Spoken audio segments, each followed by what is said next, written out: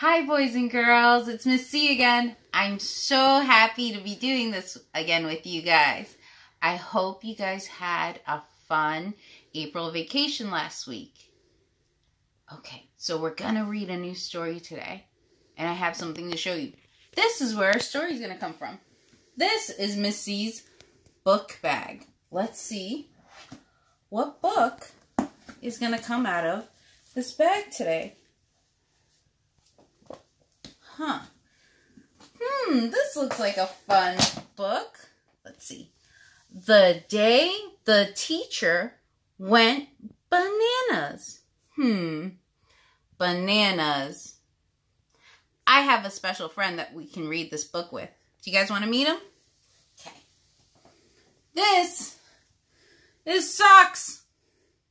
Hi, Socks. You want to say hi to boys and girls?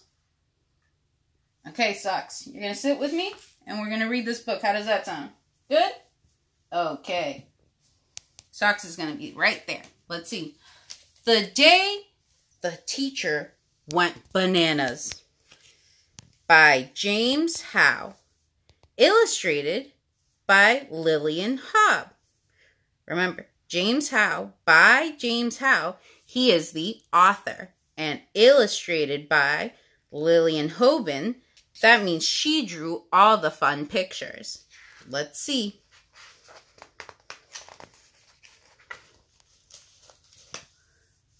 One day, a new teacher arrived at our school. We didn't know what to call him because he wouldn't tell his name. He just grunted a lot. Grunted means just making noises like this.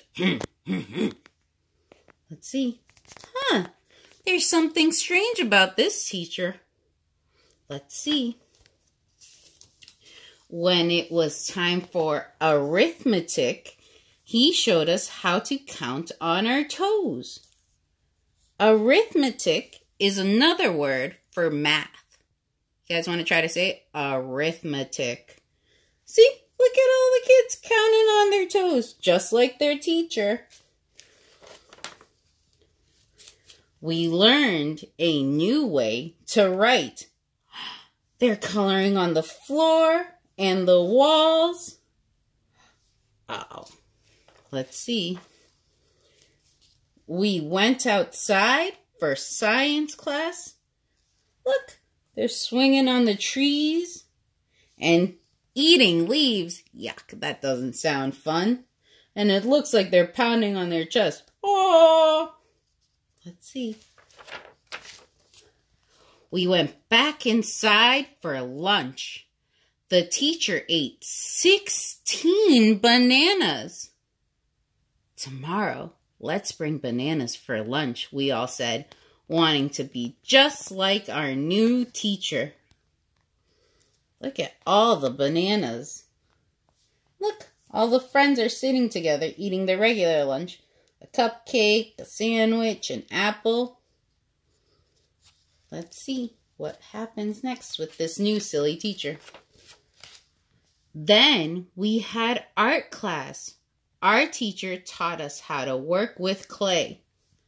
See, they're playing with clay. Clay, if you haven't played with it yet, it's like Play-Doh. And paper and paint.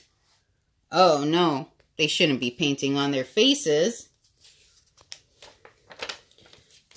Then we studied music. Suddenly, Mr. Hornsby, the school principal, came into the room with another man. Wonder who that could be.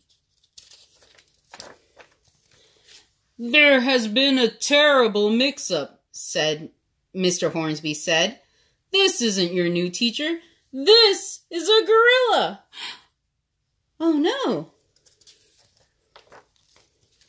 The man with Mr. Hornsby said, I am your new teacher. My name is Mr. Quackerbottom. I was sent to the zoo by mistake. That's a silly name, Mr. Quackerbottom. Let's see. Sadly, we waved goodbye to the gorilla. Oh.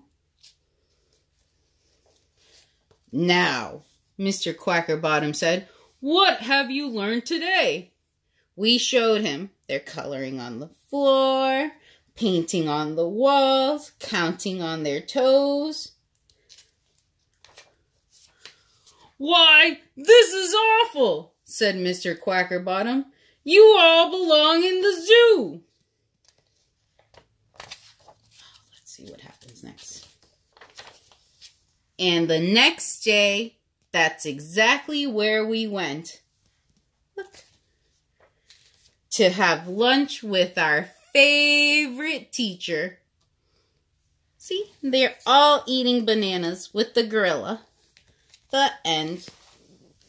I hope you guys like that book. This book is pretty silly. What do you think, Socks? Do you think this book is silly too? Okay. Let's see. Do you guys think it'd be fun to have a gorilla be your teacher? What do you think the gorilla would teach you? Probably silly things, just like in the book. And what do you think your favorite thing would be about having a gorilla as a teacher? I'm going to write those questions down below in the description. And if you need a sentence starter, I'm going to write that next to the question. Okay? I hope you guys like the book, and I can't wait to read to you guys again. Bye, boys and girls. Oh, wait, really quick. My pen? It's a pencil, and it says, "Love to teach," because I love teaching you guys. Bye.